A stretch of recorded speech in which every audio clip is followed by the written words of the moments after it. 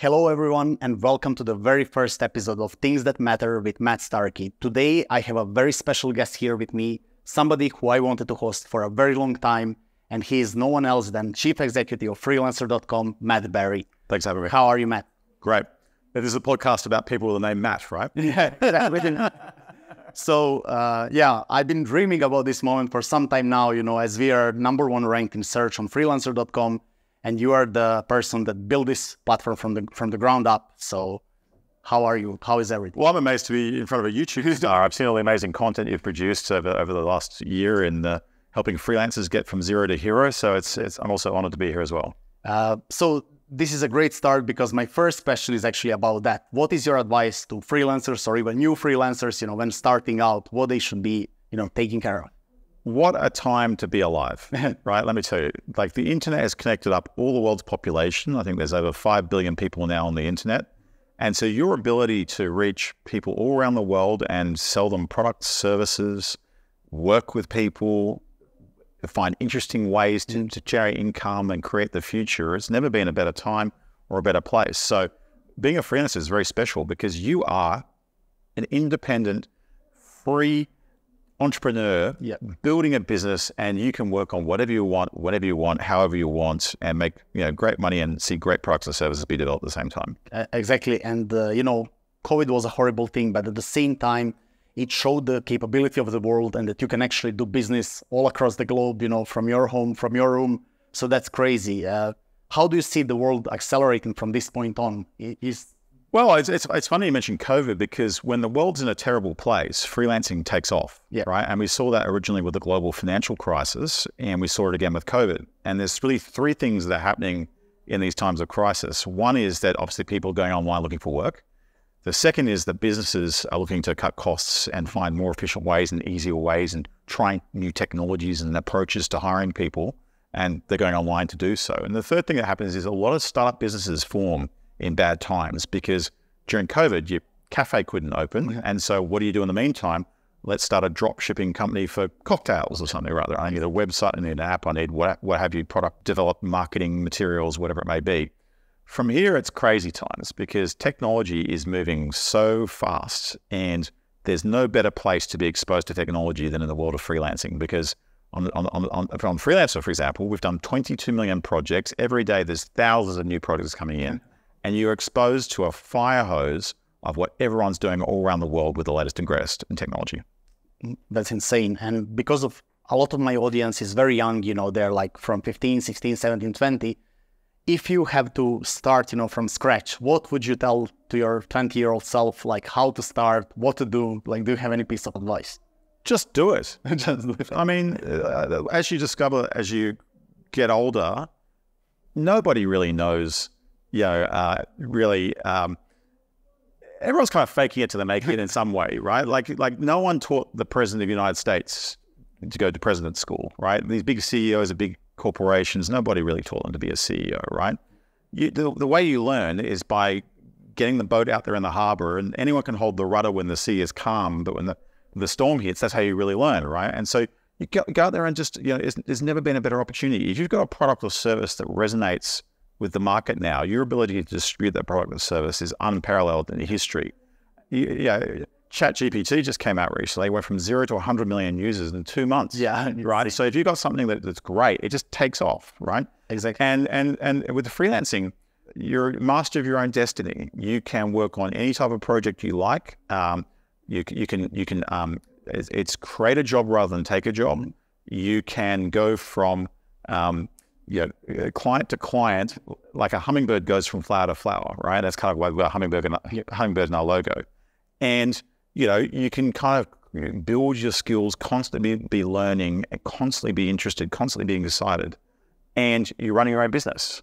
And what you discover quite rapidly being a freelancer is, if you're good at this, like BrightDoc is, you get more clients than you as a person can individually handle. So then you've got an inflection point where you go, oh my God, I'm starting a business. I'm hiring people. I've got an office full of people now.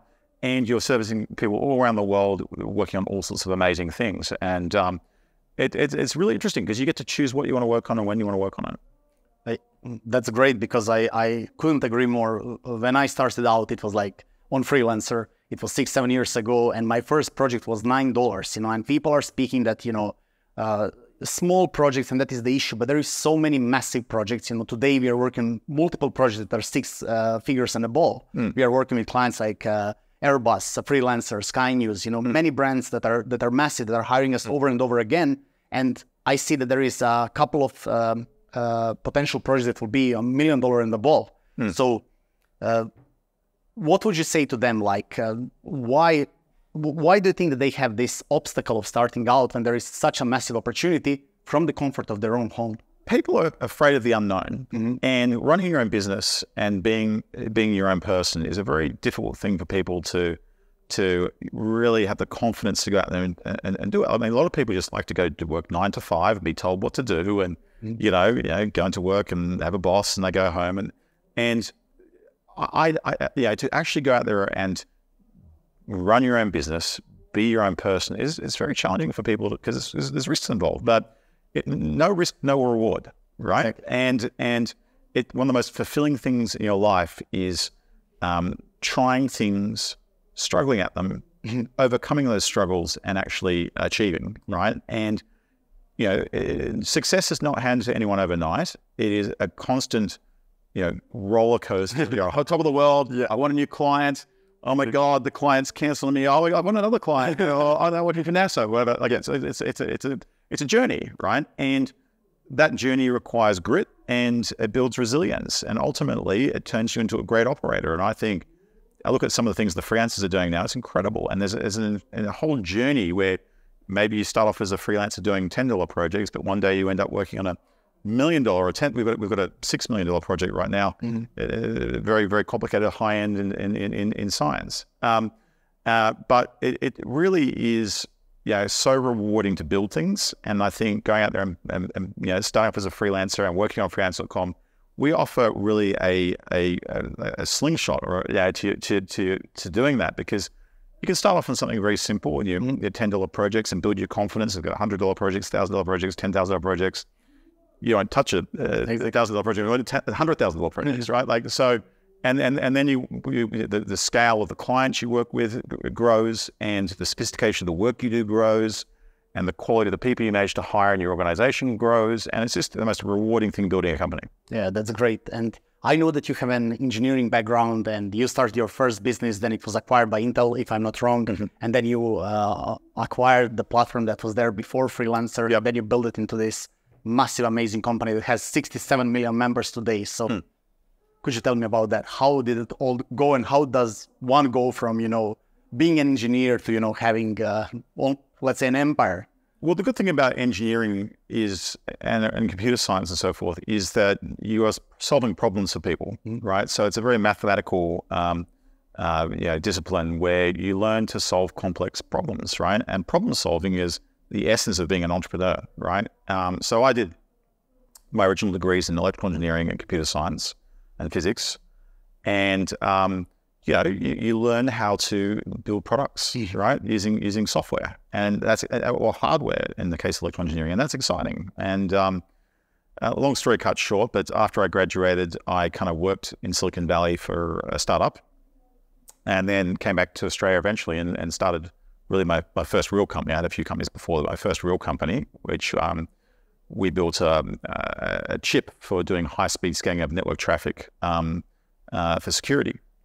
So you could load virus signatures into the chip and scan gigabit traffic for viruses or what have you. Ultimately, that company did sell to Intel ultimately. And then for my next company, I was looking for something to do, and I stumbled across this website called Get a Freelancer, and it was back in 2007 or 2008. And I thought in my downtime, it's kind of funny. In 1995, I told my mother to build a website for her business. She does arts and crafts and textiles, wholesale, what have you. If she did that, it should have been the Jeff Bezos of that space. But fast forward to 2007, she still hadn't done it. So I said, okay, I'll help you build a website. Now, I immediately discovered the error of my ways, because she's got 10,000 products with poor descriptions, no photos, this, that, the other. And it was a huge amount of data entry had to be done. And so I was trying to get a little brother or sister or a friend of mine to do the data entry. And it was really frustrating, trying to get people to do project work in the traditional way, right? You You go and say, hey, I've got this job. I'll pay you $2,000. It's working on a computer. It's in your own time at home. And I just felt, maybe it's the kids of today, but it was always like, this job is boring. I go, I know it's boring. That's why I'm paying you $2,000. Otherwise, I'll do it, right? I've got soccer practice. I've got exams, what have you. And it took, after 4 months, the project went nowhere.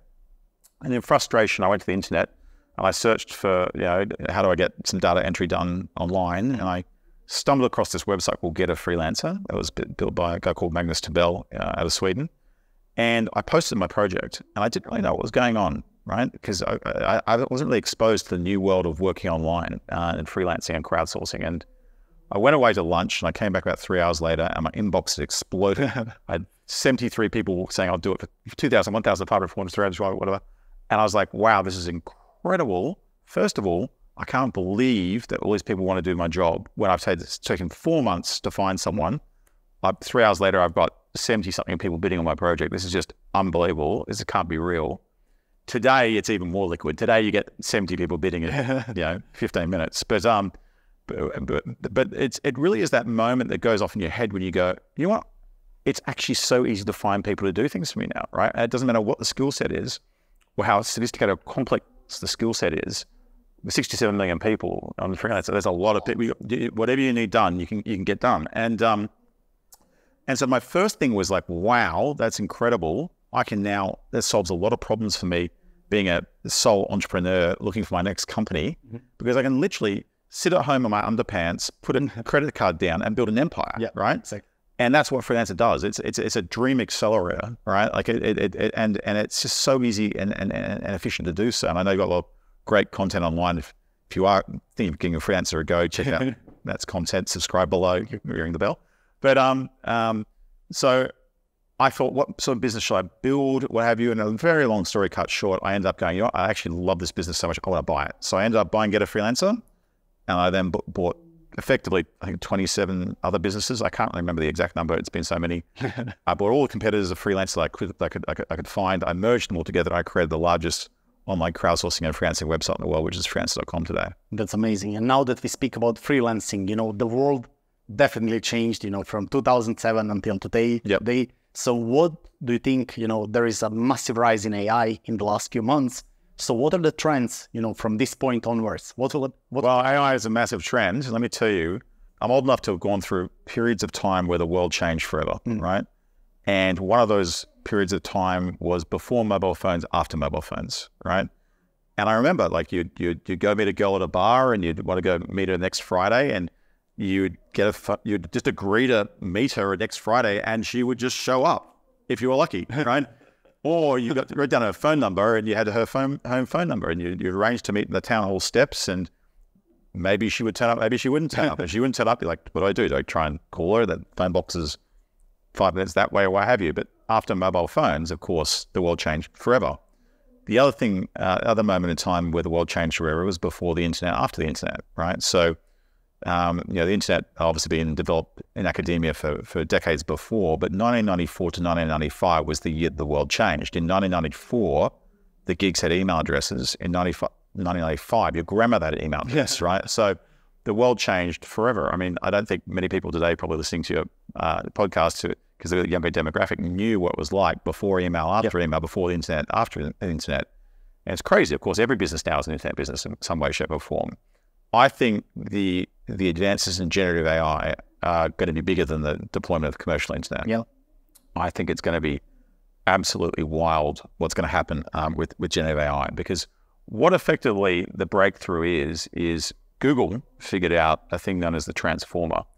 And the transformer is really like this little circuit effectively, or bit of software effectively, that it mimics the human brain and has allowed artificial intelligence to scale the training data that it looks at and the compute power it can use.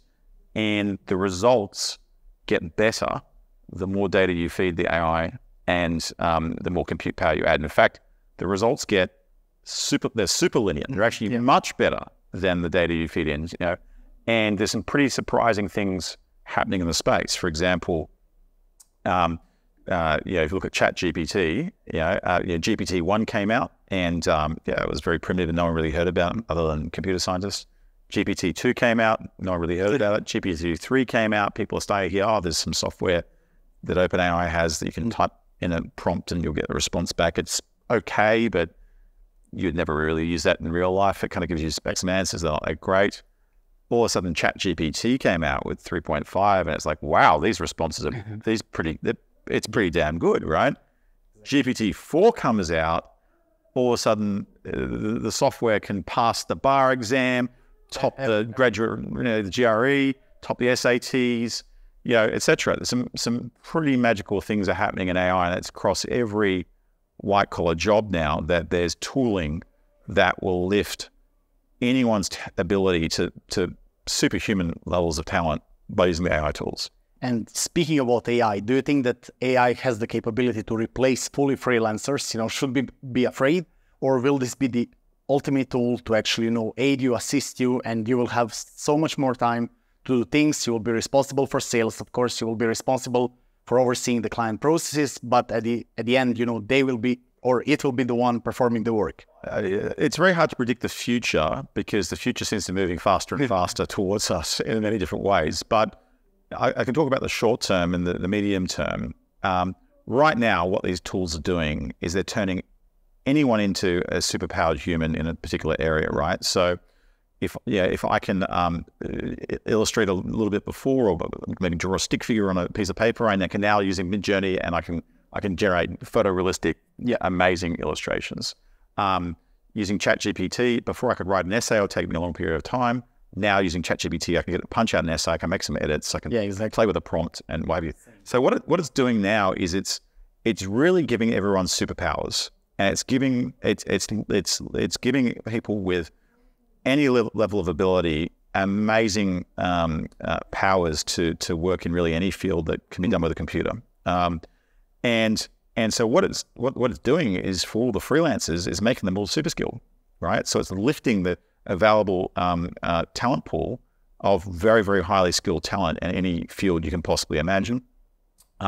What it's also doing for the freelancers is it's also enabling them to deliver very, very, very high quality work, maybe even a big step up from where they were before, at a lower cost price, because they can get the things done a lot more efficiently and a lot quicker. For now, it's an incredible productivity tool. I mean, I think it's akin to the leap from having no computer on your desk to a computer, right? and now computer and then AI, it's like another leap again, right? Like the human brain is really wired to think linearly, and this is really exponential. So I don't know where it ends up, but for now, it is incredible in terms of the productivity you can get. Just in your everyday life, using the tools, or using freelancers. The freelancers now have superpowers. Yeah, superpowers. They can get work done very high quality instantly. Well, I'll give you an example. I used it this morning. So we agreed to sit down and do a bunch of videos on a range of different topics, and we thought we'll make little 10-minute videos. And we had a whole bunch of different ideas. We asked some of our staff, what would be some ideas we can talk about, whatever. We dumped them into one of the groups on Freelancer. We had all this content in there and replies, but it was all very unstructured data. And all I did was I cut and pasted the whole thing into ChatGPT, and I said, here are notes that Matt Barrie, CEO of Freelancer, and Matt Starkey, CEO of Brightdoc, have come up with for a series of video content, maybe 10 minutes or less, on these topics. Can you please break it into a coherent, cogent series of topics with some bullet points we should cover from the notes that we've created, from the ideas and the concepts that have been contributed? And it punched out a whole bunch of ideas, and we took that, we enhanced that, and today we got a whole bunch of videos done in lightning fast times that would normally take days or weeks to plan. Yeah. And the preparation for that will take, a lot of time. The briefs, sitting down with the teams and everything. Yeah. We came with this, had a brilliant chat. So yeah, it's fantastic. I won't waste too much of your time. I have a few more questions for our audience, which are more on the personal side. Yep. So one of those questions is, you work a lot outside of work. What are your favorite things to do? How do you relax? Do you travel? Do you Yeah, I kind of give myself more work all the time. I'm running 3 businesses at the same time. So the Freelancer group has got 3 main businesses. One's freelancer.com, which I'm sure everyone on your channel will know. The other is escrow.com, which is a payments business for very large value or complicated items. So if you want to buy house or a car or a boat or an aeroplane or jewelry, gemstones, diamonds, jet parts, vacation rental somewhere, whatever, you wouldn't pay with PayPal or a credit card, because when things go wrong, they go very wrong. And also they don't handle high value payments. Yes. So we deal with payments that are $10,000, $100,000, $1 million, $10 million plus. So I run that business, and I also run LoadShift, which is a big heavy haulage freight marketplace, which midweek does more freight than the Earth to the moon, 400,000 kilometers of freight. And we move the very difficult, complicated, they call it ugly freight on the roads. So it's mainly trucking freight, and mainly things like machinery and grain and demountable mining camps. And if you see a giant boat being, with a police escort down the road, or an excavator, or it's probably LoadShift in certain parts of the world. In a way, you avoided my question. Is there a free time, where you enjoy, things that are not work related, or you love your work so much that I've come to kind of part of me, because Freelancer is a global business, and with all the group I've got of companies, it's always on all around the world. I do try and somehow mix a bit of pleasure with business. Sometimes obviously visiting you to do work, and then I get to enjoy Croatia tonight before I jump out on the plane tomorrow. But where I can, like try and go skiing. I was lucky to do it once this year. And other than that, just I write essays and I go on podcasts. I find that kind of enjoyable, even though it's a bit of work. But I like talking about various topics, whether it's about the economy or what have you. So that's brilliant. Yeah, I can completely understand. I'm far behind you, but still, I truly love my work, and sitting here with you is kind of an amazing pleasure. That I cannot replace with any kind of wellness, saunas, or anything like that. Yeah. And maybe my last question is, because I speak a lot about building businesses and going from freelancer to having an agency and stuff like that. Yep. How do you decide what is a good employee, what is a bad employee, and what do you like to see in an employee? Or on the opposite side, what you do not like to see in an employee? That's my last question. We can finish with that. I only hire PhDs, poor, hungry, driven. I want to hire people that want to achieve something in life. I say to people, if you want a job, don't come work for me. If you want a career, come work for me. I only want people that want to achieve something in their life and take on responsibility. I've got some company values for Freelancer that I didn't come up with. The staff all came up with independently. One is take charge. What does the data say? What can I improve today? And be a pro sports team. Hire the best, be the best, right? And change lives. Yep. And so I think very much that embodies how I think. We do a lot of things in the group, way too many things, and we do it Elon Musk style with way too many people, but way too many things. We try and think big. So I'm always looking for people to take responsibility on and be a leader. And the best, look, I wrote an essay once about 10 years ago. It's on LinkedIn.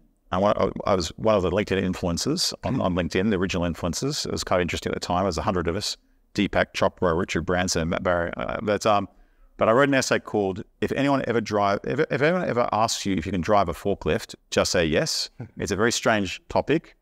But this was one of the early pivotal moments in my life where my parents bought a warehouse from someone, and I was up there while I was negotiating buying that warehouse, and I was just a young kid. I was like 14 or 15 years old, and the owner, who was retiring, came up to me and said, and there's a forklift there because it's just a warehouse, right? And he said, Matt, can you drive the forklift? And I said, I don't know. He said, if anyone ever asked you in life, can you do something? Just give it a go, right? You're not going to be sent to forklift school, right? How hard can it be? It's got a wheel. You can turn it left and right. There's a pedal to go forwards and a pedal to stop, right? Just, give it a go. And I was like, wow. So I got in the forklift. 5 minutes later, I was driving a forklift around. As a 14 or 15-year-old kid, it's something I thought, I'll never be able to drive a forklift, right? And 5 minutes later, because this guy said to me, if anyone ever asks you can do it, just say yes. And you figure out on the go. And so I did it, figured it out on the go. And as you kind of get older in the world, you realize that everyone's winging it, right? Everyone, whether it's the president or the prime minister or the CEO, whatever, everyone's winging it, right? None of them were really formally trained for the jobs they're in. And everyone, is just, figure out as they go along. And, life is a series of bad decisions, but it's only through mistakes that you discover how to be successful. The saying, anyone can hold the rudder when the sea is calm, but when the storm hits, that's where you really learn how to be a sailor, right? Like, and it's basically A/B testing. Yeah. Right. Exactly. Yeah. You try this, you try that. Okay, that worked. That didn't work. And then double down. And then double down. And okay, it didn't work again. Okay, do this. Right. And so in life, just take the opportunities and seize them as they come along, because life is very short, and you want to do great things in your life. So. Brilliant. I think we couldn't end better than, with this quote. So thank you so much for coming today. I really appreciate this. And I cannot say anything more than that. Thanks. Thanks for having me. Yeah.